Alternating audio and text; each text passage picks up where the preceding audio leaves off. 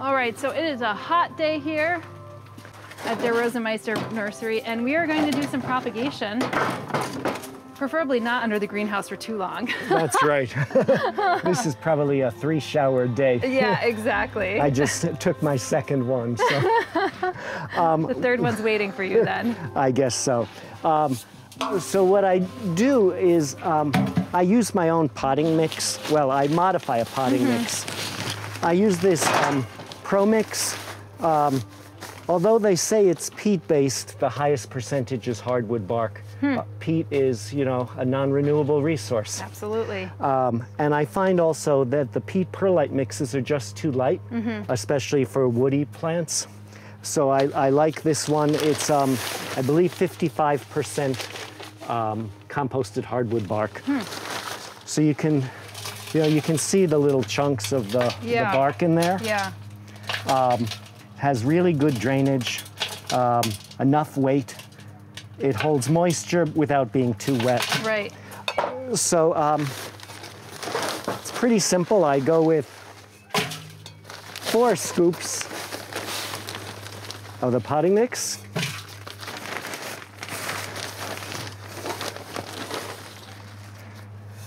And I've come to this after years of experimenting.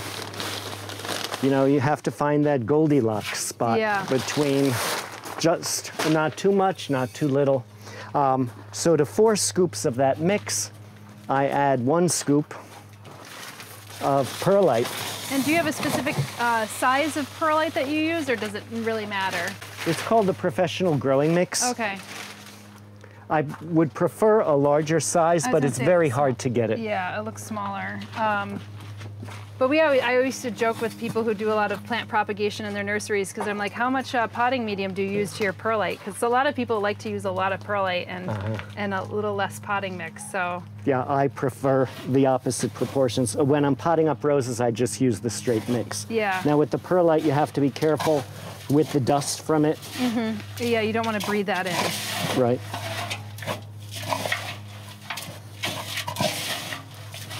So satisfying, just taking your hands like through the potting medium. And you know, I do a small mix at a time because I'm not going to spend all day taking cuttings. There's enough other things to do. So in between, I'll do some cuttings, then go do something else. There's planting, there's weeding.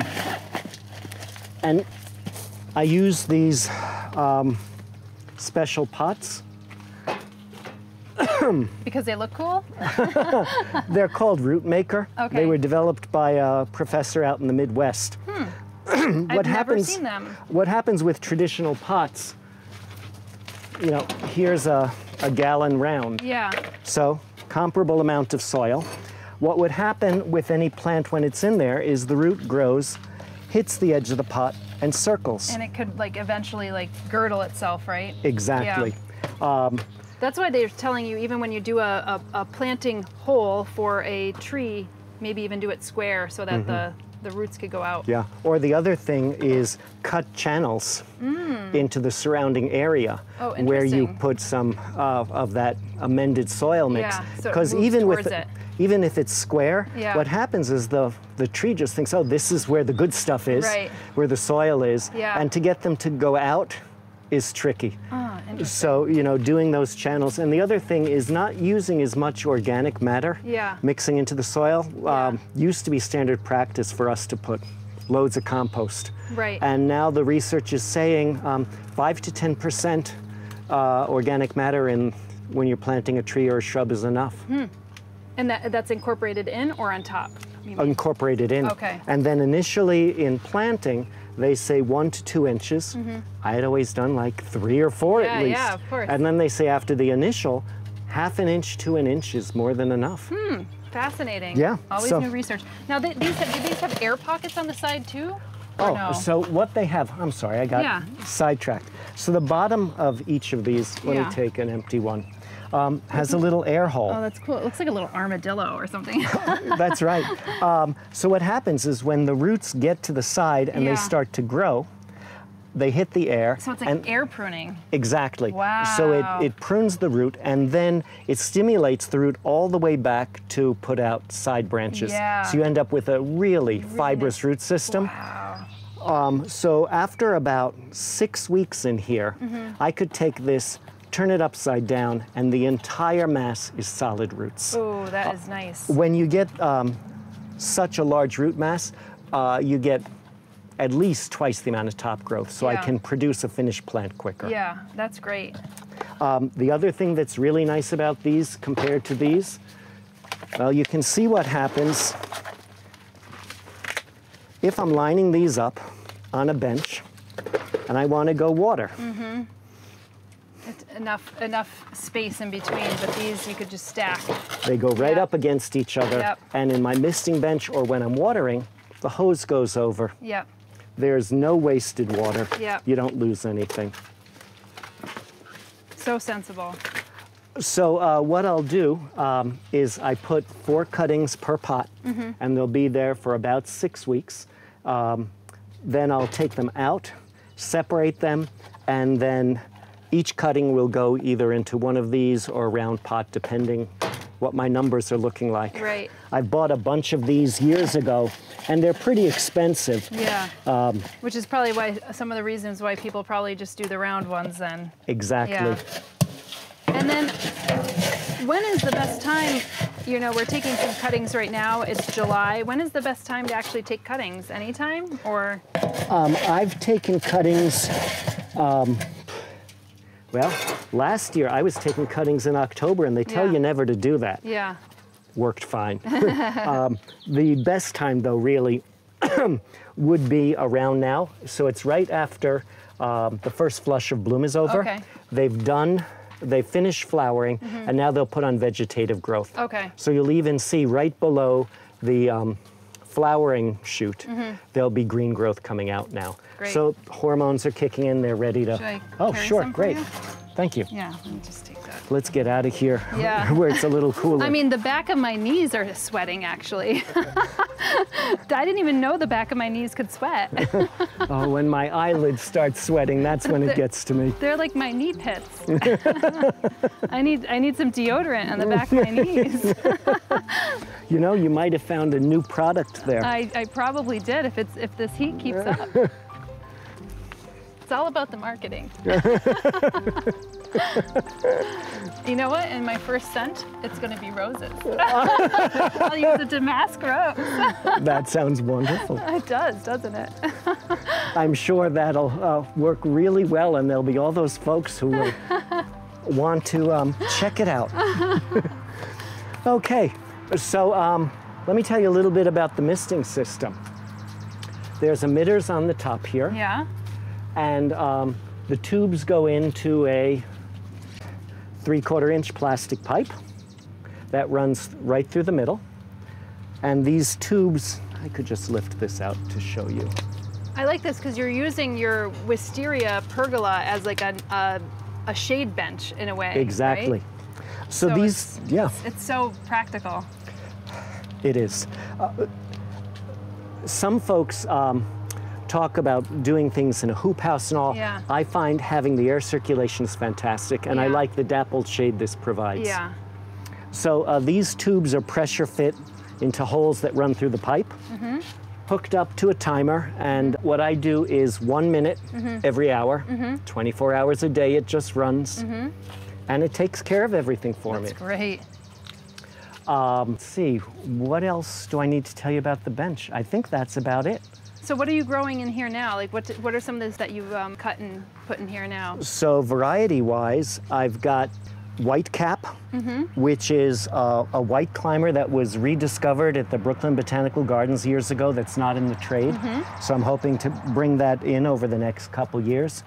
Park Director Riggers. Oh yeah, that red one. Yeah, that blood red one that everybody loves. Alchemist, which is exquisite. Alchemist, you know, the alchemists turn lead into gold. Yeah. And this is an older Cordis rose from 1956. And the colors are so complex. It's got over 100 petals. It's fragrant. Wow. It's gold, yellow, peach, pink, and it changes the whole time. And the end blossoms, the end of the season, the colors get even more intense. And what does it smell like? What's the scent? This one is a strong rose scent. Is it? Like okay. Really a true rose. So nobody would smell the peach if it's like gold and yellow and... They might imagine that, but it's not there. Let's see. Oh, these cuttings right up here are real exciting. It's called Vlatva. And this is are some cuttings I had shipped to me from a friend in California. There's a gal out there, Pam, who's involved with the Friends of Vintage Roses, and she has an amazing collection of ramblers.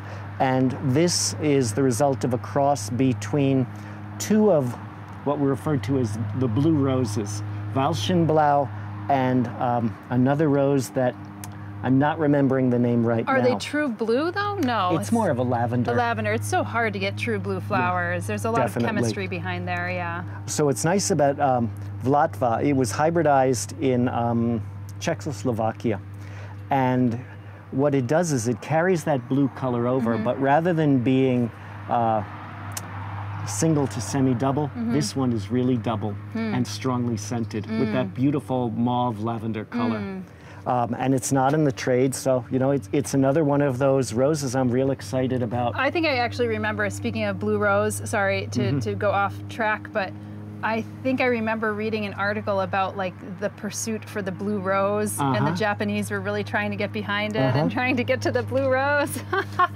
It's like, you know, trying for your whole life to get that specific color that people are coveting, you know. Yeah, it was interesting when you mentioned that, because a rose hybridizer from Japan just friended me on Facebook a couple days ago. Oh, really? So I'll have to write and ask him, you know, if he's doing anything with that. Yeah. Here's another really interesting rose that's not in the trade. It's called Lady Ursula. And Lady Ursula is being grown right now at the Mills Garden up in Syracuse, which is one of the oldest municipal rose gardens. And I volunteer there once a week, mostly working on the old roses, but climbers and ramblers. Wow. The garden was started in the 1920s. Lady Ursula was one of the original plantings. It's a hybrid tea, and for a hybrid tea that has been in the ground in Syracuse for over 100 years, that's pretty impressive. Yeah. Most of the other earlier plantings are gone, except for maybe some of the ramblers. Yeah. For some reason, this is no longer in the trade. Yeah. It's a lovely blush pink, has that classic hybrid tea look with that high center. So, and is that what your grandmother used to grow, right? Those are the kind of roses she liked. Yeah. They're not exactly my thing. Yeah. Folks in the Rose Society that I'm a member of up in Syracuse do, well, all the Rose Societies do these competitions, rose shows, where you doctor up your rose and present the perfect bud. Yeah. And since I'm not into hybrid teas, you know, I really couldn't get into that. It's kind of like dog shows.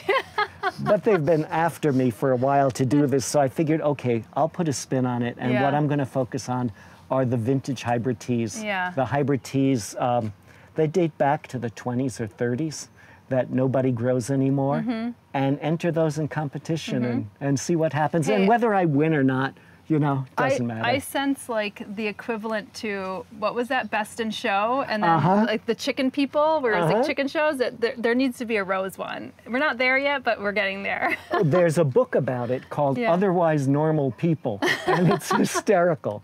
That's a great title. Yeah. So why don't we take a look at how you take a cutting off of a rose? That would be great. I'm going to do two. I'm going to do one first because it's just convenient. Okay. This is Hermann Schmidt. I think I pointed this one out to you last time. You did. It was that, it's supposed to look like Walchenblau, but it's a little rosier in its color, but it does fade to mauve. What I do is I look for what's this year's growth. So these are all flowering laterals. If you remember, I spoke about the leader and the lateral before. So this is the flowering lateral. And if I go back to the main stem, these laterals didn't exist in the spring. And can you see the base right there with that little brown ring? Yep. You got that? So that is a bud scar right there. That was the bud that was starting to swell right when the forsythia were first starting to bloom. This grew since April. Yeah. The full length, the flowers, and now it's in the process of making hips. Right. With once blooming roses, what happens is the hips will then send a message to the plant that we're done blooming. It's time to prepare our wood for the winter so it hardens off. With repeat blooming roses, they'll continue to make juvenile foliage, and folks will deadhead them to continue the growth of juvenile foliage so they continue to make new flowers. Is the juvenile foliage just like the ones that have like a reddish tinge and it's like very soft and doesn't have the... Some of them, it depends on the variety. Just by juvenile, I mean this year's wood, the new growth. I see. So with the old roses, they would bloom on old wood, the previous wood. A repeat blooming rose would bloom on this old wood, and then at the end of the summer, there would be, you know, a full season's growth, and it would bloom on that. The continuous blooming roses bloom on both, and they continue to bloom on juvenile wood that comes out in between. What happens when you hybridize something that's like on old growth plus a continuous? Like, what happens? It's a crapshoot. Usually in the first generation, you'll get a once bloomer. Second generation is when you get the repeat bloom. Oh, wow, it's so complex, So anyway, back to this. There's so much to talk about on roses. You know. So what I'm going to do, the other thing, there's a right and a wrong side to pruners. So if you notice, there's a blade and there's a wider piece. And folks say, right or wrong side? What are you talking about? You always put the blade side down against where you want to cut. Because if I had it the other way, we would have that little unsightly stub. We don't like unsightly stubs. And when I prune that off, I'm going to want to get as close as I can. And let me pull this out. So you'll see I have that ring. What happens is that area right there has loads of hormones in that area that will stimulate new root growth. Right, so it's like the meristematic area right there where it'll... Yes, very impressive language. We'll put the definition up. Okay, so you can get roots wherever there is a leaf axil. So if you cut right here, there would be this whole stub here that it's just a waste. And it's going to rot. I like to get that because I get much quicker and stronger root growth. And you'll get all this root growth right around here too, probably, with all these leaves. So what I'll do is I cut off the lower leaves.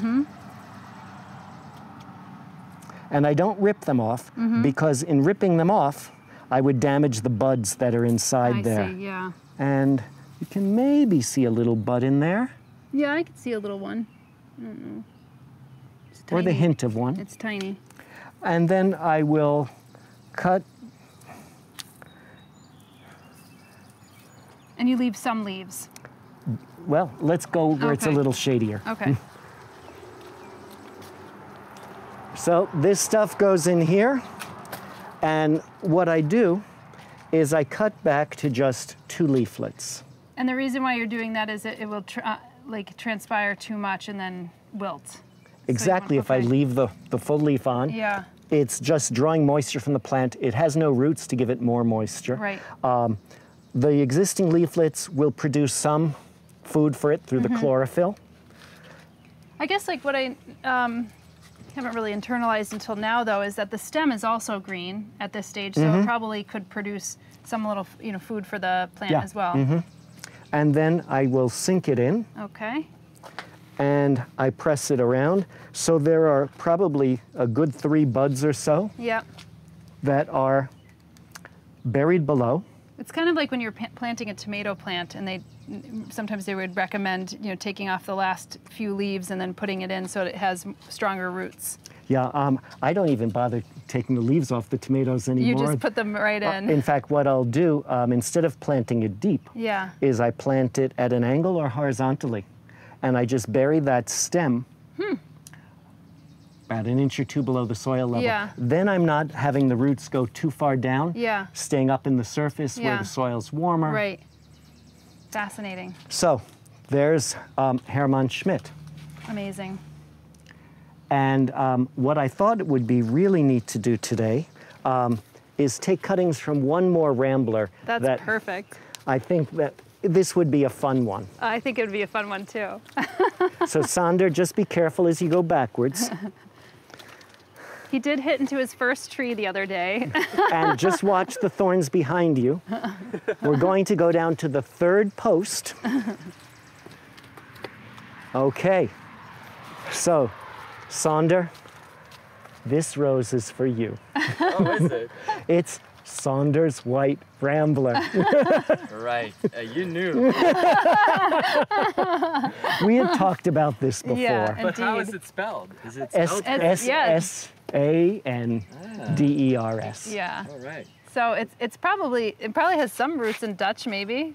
I don't know. It could be. It's an English rose. Okay. What I'll do is I'll check some of the origin and I'll send you information about that's it. Great. But like I said, I requested, I was like, I'm sure he doesn't have a Joey or a Summer Rain, but he has a Saunders. So here's the other thing. In taking the cuttings, you could use thin ones, but I find a stem that's more substantial, not punchy, something with some mass, tends to produce a more vigorous, healthier plant. Interesting. So I'm going to go down a little farther, because if you notice, the ones higher up are thinner. They're quite thin. So I'm going to come down nice and low, and I see a pretty good one right here. And the other reason to take this one is that these guys are growing right into the path. I mean, you see what happens through here. Yeah, exactly. At night, if I'm walking the dogs and I come through here, it's you don't want to get stuck. Treacherous. Yeah. So. Perfect. And this is sometimes referred to as the heel. So let's go up and do a Saunders White Rambler. That's perfect.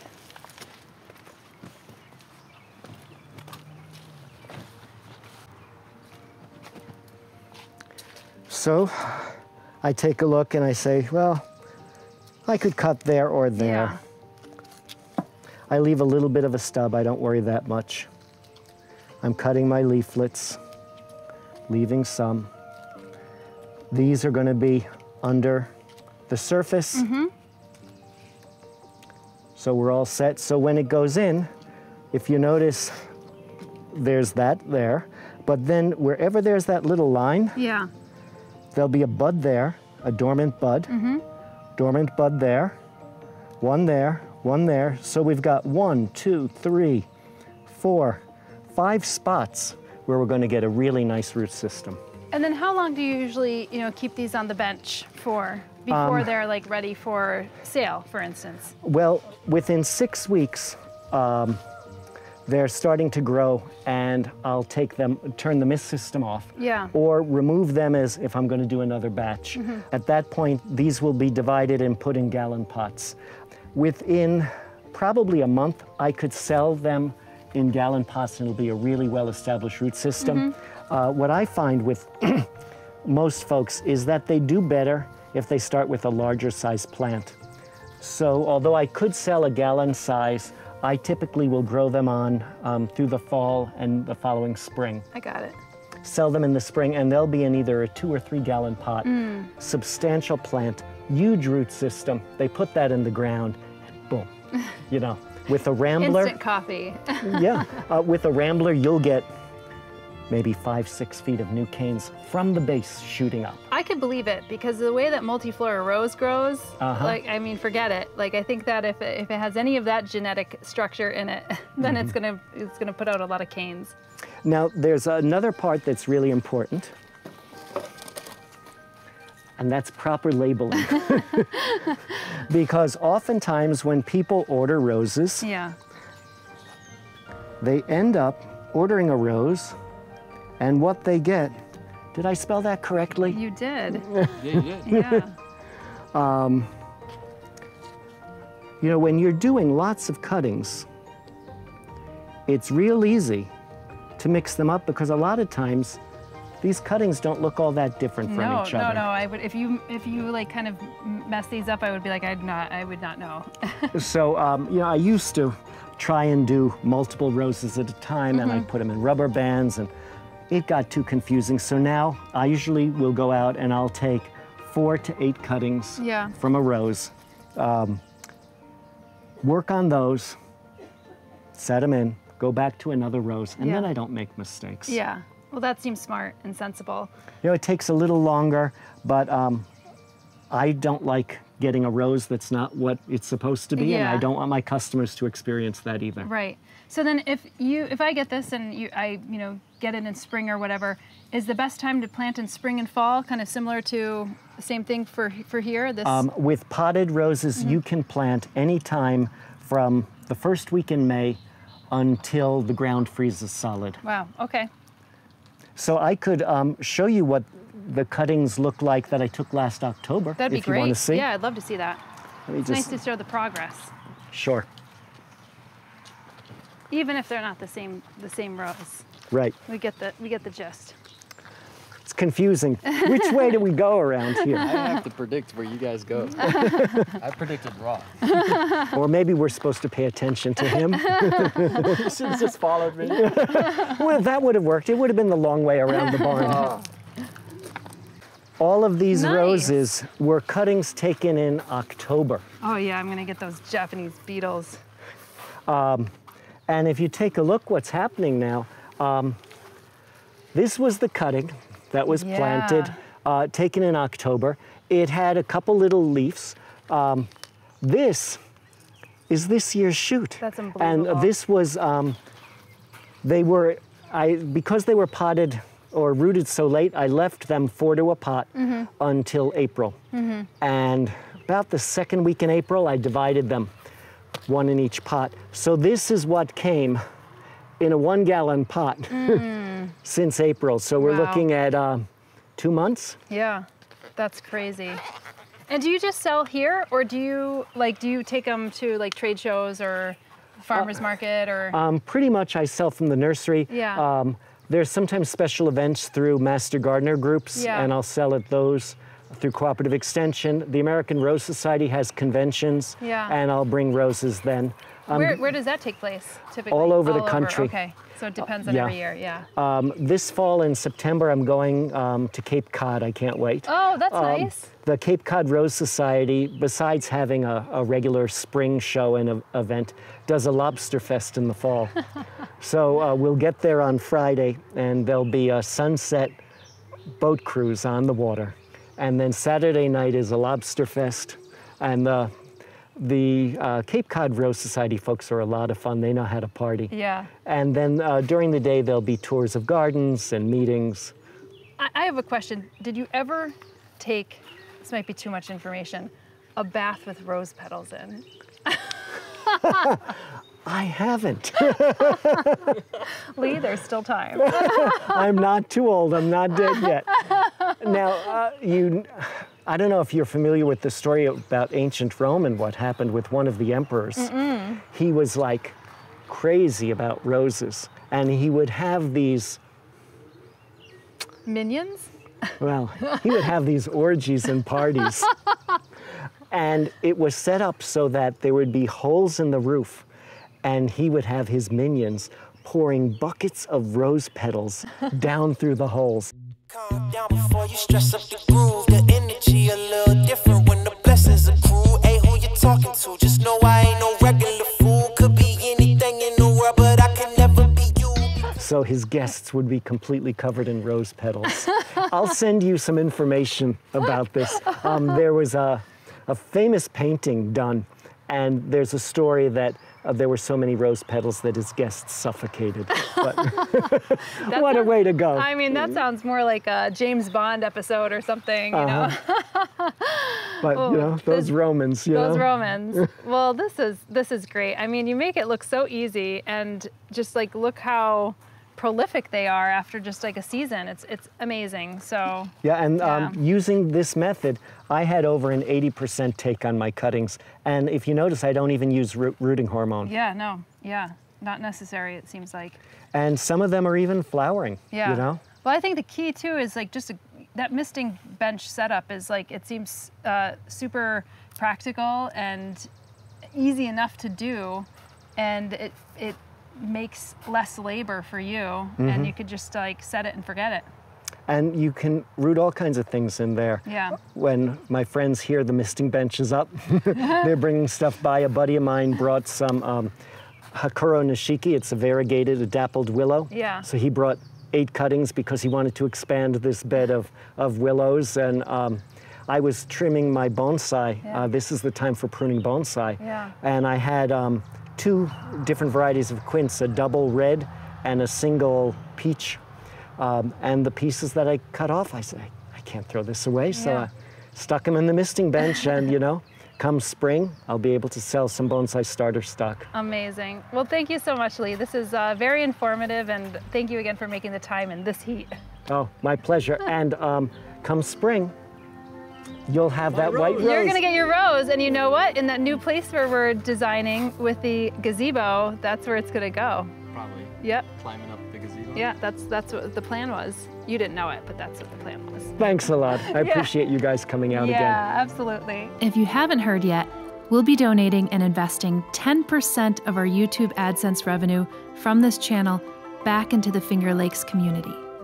We're so thankful that Espoma, our partners across both the Plant One On Me and Flock Finger Lakes channels, will be matching those funds this year, as well as through a combination of monies and/or products, depending on the project. So just know that by watching these videos, you're helping the community here.